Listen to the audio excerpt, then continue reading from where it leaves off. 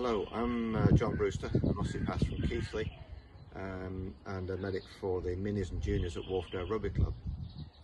What I've done is I've compiled, or rather adapted, the FIFA 11 warm-up exercises which are designed to reduce the likelihood of injuries substantially. You'll notice there are 4 corner exercises and 6 exercises that link these corners together. So what you'll have to try and do is, in the videos you'll see I've repeated the first and second of the 4 corner exercises.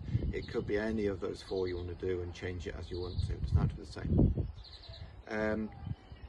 The idea is to reduce their injury rate in a much more easy to use fashion than sometimes what's published by FIFA. So hopefully that will be useful. And core exercises are there to strengthen up the middle and yet improve the awareness through balance, agility and strength of the shoulders and hips. So you'll see a lot of hinging happening around the shoulders and hips, keeping a stiff spine. That's the basic understanding. Thinking of the 2 lines in core stability, one down through the spine and one down through the side, between linking the shoulder, hip and knee or heel together. So keeping those 2 lines as straight as you possibly can when you're going through the instructions of these exercises. I hope you find them useful. Thank you. The first corner exercise is the competitive Superman position. On all fours, facing the opposition, take opposite arm, opposite leg off the deck, grasp hands and try and push the opposition off balance, keeping the spine nice and stiff, pushing into the floor and the remaining limbs. Now you run to the next corner where you'll stop in preparation to do the next exercise.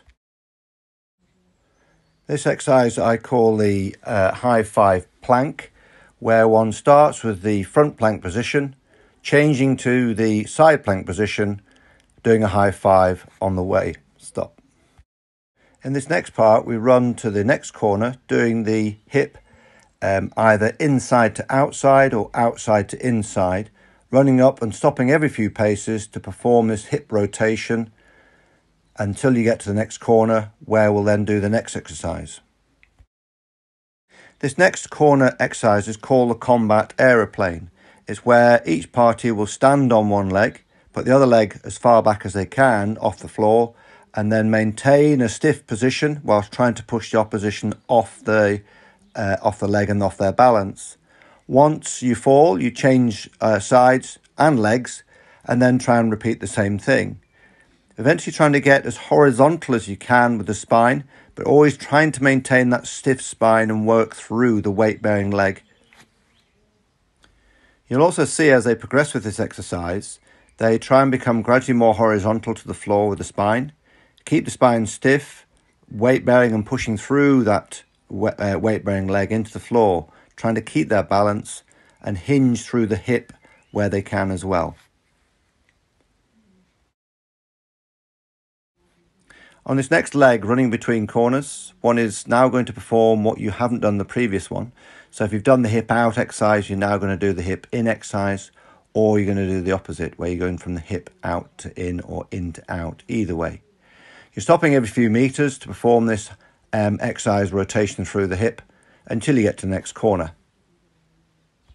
Once you get to the next corner, you then assume the front plank position on the hands or on the forearms, and trying to get as much rotation range of movement through the shoulders, hinging off the ankles, allowing as good range through those areas, keeping a stiff spine and a line between the shoulder, hip and heel, and the stiffness through that spine as much as possible. On this next leg to the next corner, with a partner, you're running side by side, stopping, and each one takes it in turns to go around in a clockwise and then counterclockwise run round the partner to run another few yards, stop and repeat the same until the next corner.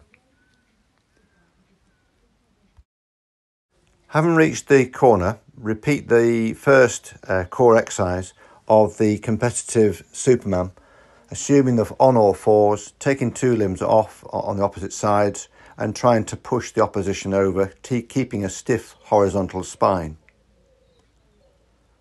Being stopped at the corner to do one of the previous exercises, here the partners are now gently banging into shoulders, balancing, taking another few steps and repeating. This is the final corner exercise where we'll do a retake of the plank high five, assuming the front plank position and going from one side planked, doing a high five and repeating. After doing one of the previous corner exercises, here one is doing a forward and backward shuttle run, repeating from a 5-yard, 10-yard, and then ultimately the halfway position on your training ground in a forward and backward shuttle run.